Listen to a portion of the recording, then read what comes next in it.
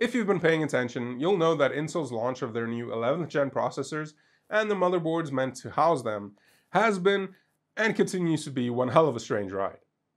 First off, the Z590 motherboards are already on sale and in the wild, and have been for at least the last couple of months now. And secondly, some of the new 11th gen chips are already being sold in some regions, while the rest of us have to wait until later this month for them. Unless you're Gamers Nexus and have the money, contacts, and eagerness to crap all over Intel, in which case you can buy them in those regions and just ship them over to you. But regardless of how stupid the whole situation is, Intel's 11th gen chips are on the horizon, and you're gonna need a board to go along with them. So, in today's video, I'll be taking a quick first impressions look at what'll probably be one of the most popular options out there, namely ASUS's ROG Strix Z590-E gaming Wi-Fi.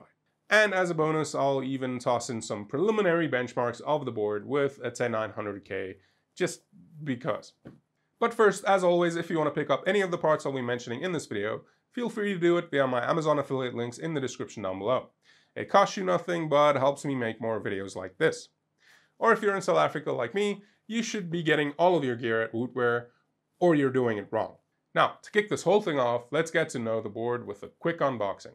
Well, the box itself is a work of art all of its own. I especially like the shiny holographic effect ROG has going on here. It's kind of like that rare Charizard holographic card. And first up, inside the box is another smaller box, which houses the board's Wi-Fi antenna, and I'm pretty sure ROG went a bit different with this design. It's a little less gamery this time around, and I don't mind it. Just like I don't mind ROG including a nifty little GPU holder inside the box. Just underneath the board is where the rest of the goodies are hidden, and weirdly, the first of these is a circular cup holder thing, which is a nice to have, I guess. Then a nice little welcome card, the headliner of the show, some really decent quality stickers, the only ones of which I'd actually use being the cable labels and battery stickers, but still, kinda cool. Then we've got the manual telling you how not to break things, but I don't let books tell me how to live my life, so that goes straight back into the box. Back to the legitimately useful stuff, we've got a generous kit of cable ties, a replacement Q-latch thing for your M.2 drives, those things absolutely rock by the way, a cool little ROG keychain, a pack of 4 SATA cables, none of which were stolen by previous reviewers, shockingly. SATA cables are like lighters in the tech reviewer scene, so yeah. And lastly, a couple of screws and a kit for attaching the little included VRM fan, and 2 tiny little M.2 rubber pads. Not the most impressive unboxing experience I've ever had, but it's got everything you need and a little bit extra, so props where it's due, ROG. Now, aesthetically the board is somewhat similar to the Z490 Strix I took a look at about 7 months ago when it sliced open my hand. The Z590 Strix features about the same level of sharp edges and corners as the previous gen board, and the same black hole color scheme, all of which makes for an unapologetically in-your-face gamery design that I can kind of appreciate.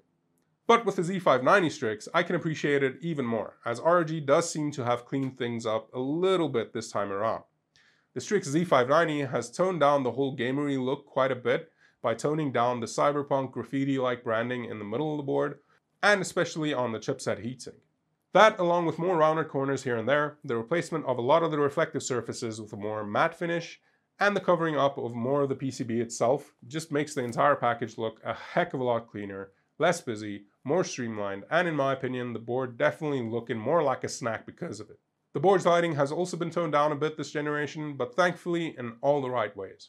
Instead of having 2 separate lighting zones like on the Z490, the Z590 tastefully combines the two on the I/O shield into a reflective, 3D-like RGB strip that I think looks a lot cleaner and a heck of a lot more badass.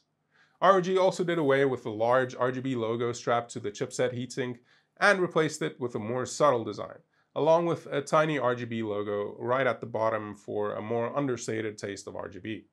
And just to put any doubts to rest that this is in fact a Strix board, ROG decided to add some more RGB flair to the board right on top of the M.2 heatsink, and I think it looks kinda slick. Not too in your face, but definitely something that'll draw your attention to the PCIe 4.0 drive that I hope you'll be pairing this board with, if you do pair it with an 11th gen chip that is. The board features what seems like a fairly overbuilt power delivery system, at least for 10th gen and even some 11th gen processors, with a more than capable 14+2 power phase design. Along with that, it should excel in the memory department too, with the board being equipped with ROG's proprietary memory trace layouts, which they call OptimM3.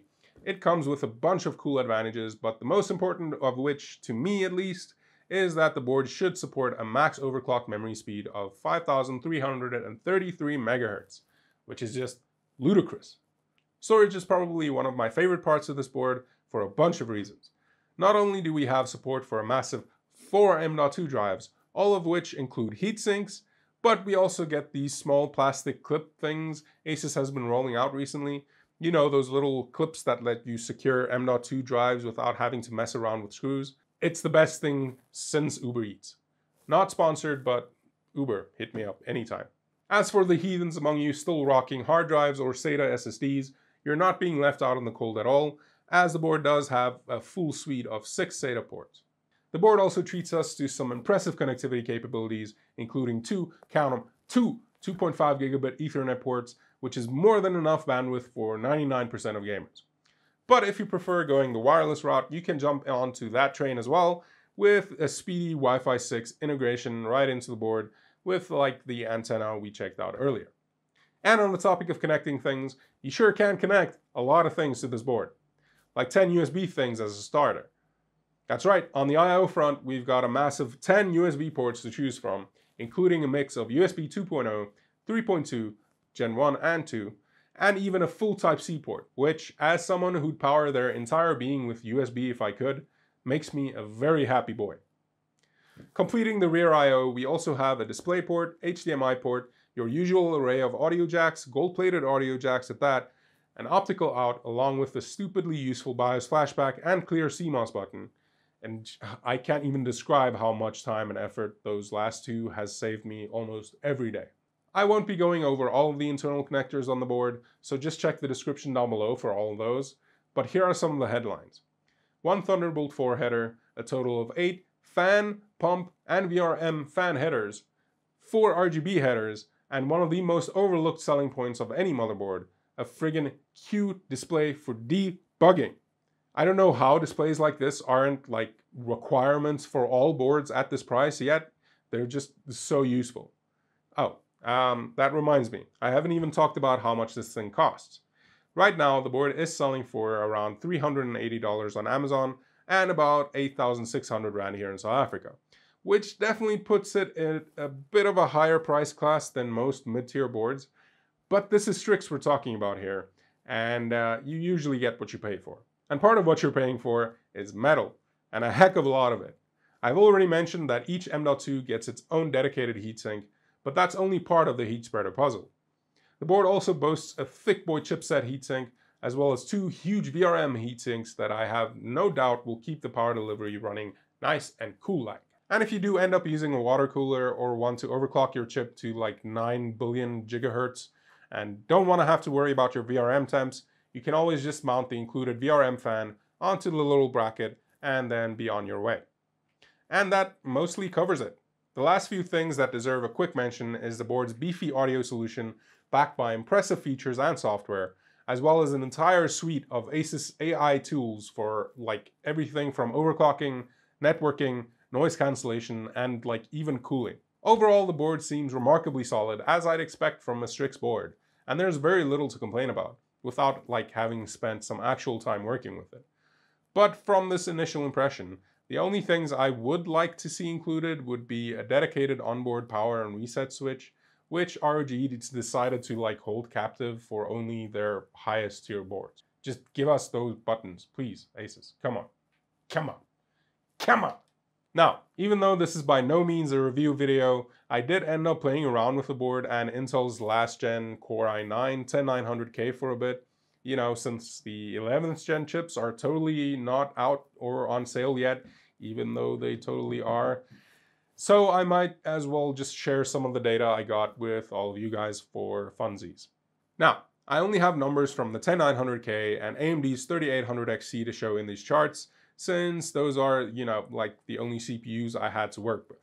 So don't at me. Oh, and I ran stock tests with XMP enabled with my kit of Crucial Ballistics RGB running at 3600 MHz CL16, and in the case of the Z590 I left MCE on auto since that's what I suspect most of you will be using too.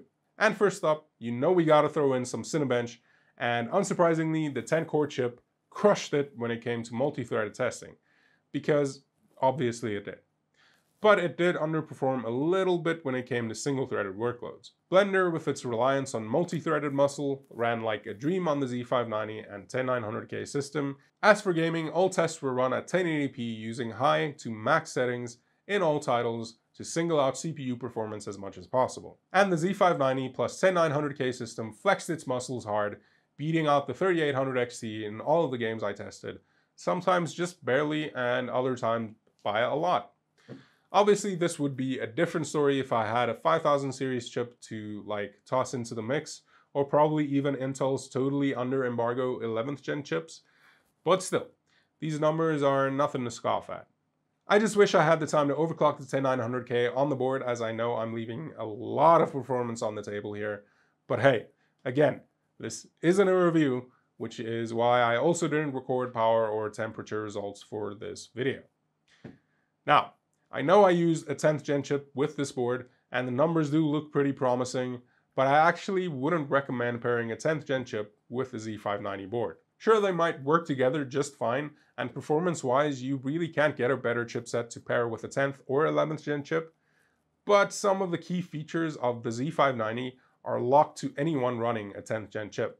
Most notably, the 11th gen chips finally unlock support for PCIe Gen 4. And as someone who very recently got into the PCIe Gen 4 M.2 game, that's a pretty big deal.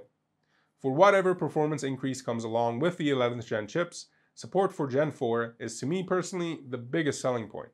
So missing out on that would kind of be a shame. Just like it would be a shame for me to keep this video going.